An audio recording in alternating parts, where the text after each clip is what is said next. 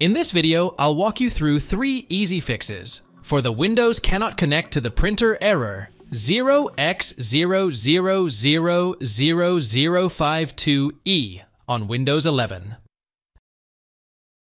At first, press the Windows key plus R keys together. Then, type this command and click on OK. Mess Settings, Troubleshoot. After that, click on Other Troubleshooters. Just scroll down a bit to find the Printer Troubleshooter. Next, tap on Run to use the printer diagnostics. Just tick mark the Apply Repairs Automatically option.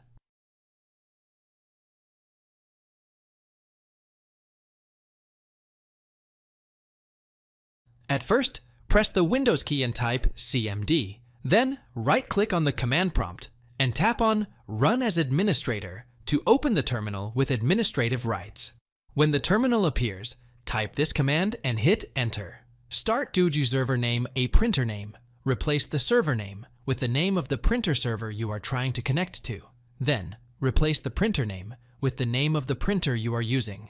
Example: in our system, the name of the printer server is Sambit, and the name of the printer is HP 1110.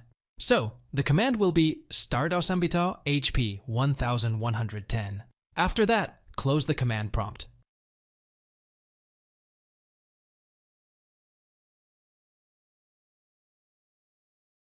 Check the printer connection again. This should fix the issue on its own. At first, search for Credential Manager in the search box. Then, tap on the Credential Manager in the search results. Now, tap on Windows Credentials to select it. Then, click on Add a Windows Credentials to add a new credential.